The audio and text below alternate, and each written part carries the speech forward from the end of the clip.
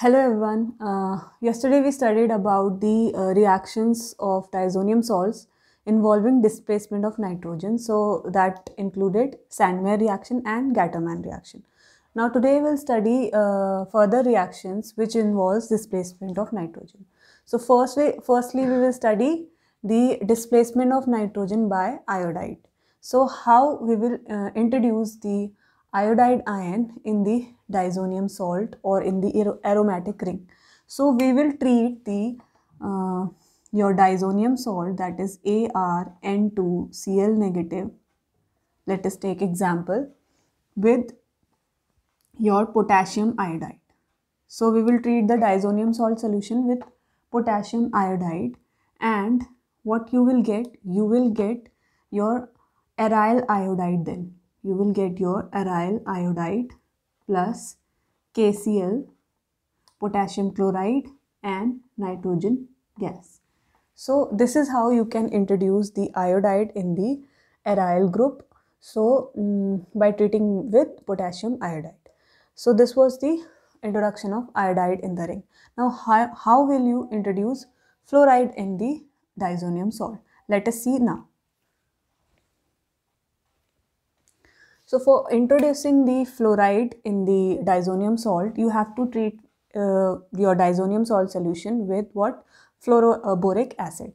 So let us take aryl diazonium salt and you treat it fluoroboric acid. So HbF4. And then what will be formed? You will get arene diazonium borofluorate. So this will be formed, and now when this will be heated, then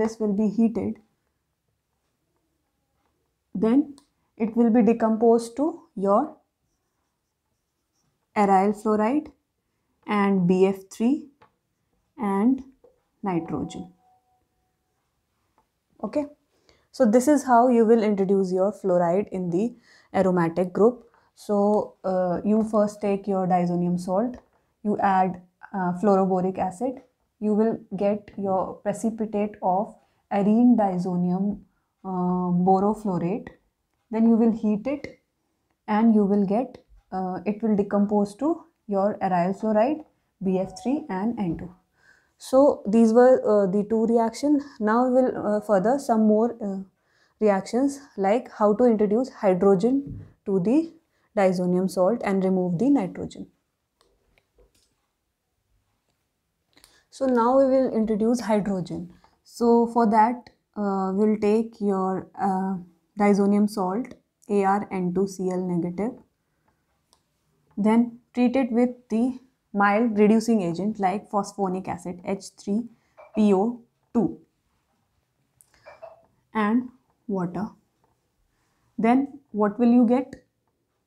You will get your arene. So this will be reduced to arene. So here hydrogen will be introduced. So ARH. Okay, so this is arene, and you will get N2, and this H3PO2 will be oxidized to H3PO3, that is phosphorus acid, and your HCl will also be formed. So this is how you have introduced hydrogen to the aromatic group.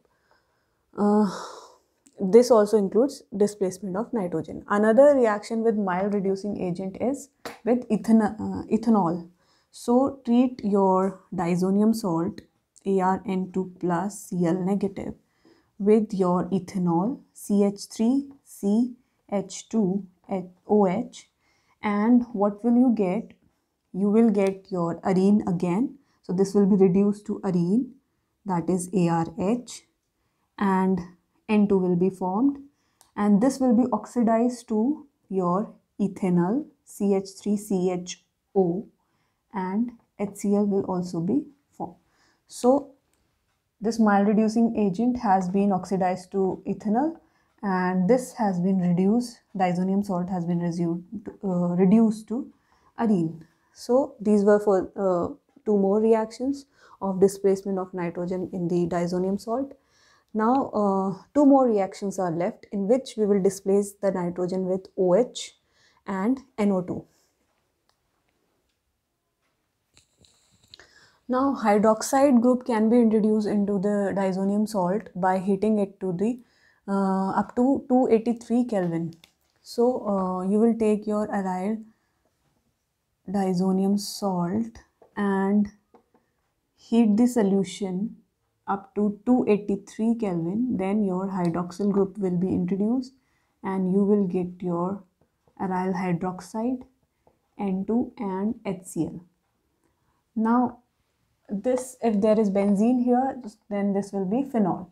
So this is how you can introduce your hydroxyl group in the diazonium salt by replacing nitrogen. Now if you want to introduce NO2, then what will you do? You will treat your diazonium salt N2 plus Cl negative with, first of all, your HbF4, that is fluoroboric acid. And what will you get? You will get your arene diazonium fluoroborate. This is benzene ring attached to N2 plus BF4 negative. Then if you will heat it with your sodium nitrite NaNO2 in the presence of copper Cu and heat it, then what will you get? Now you will get your NO2 introduced into the ring. So you will get your benzene ring attached to NO2 and the byproducts will be NaBF4 and your N2. So this is how you will introduce your NO2 in the ring. First you will treat it with HbF4, then your arene diazonium borofluorate will be formed, and then you will treat it with NaNO2, that is sodium nitrite, in the presence of copper and heat it. Then you will get your nitrogen dioxide NO2 introduced in the aromatic ring.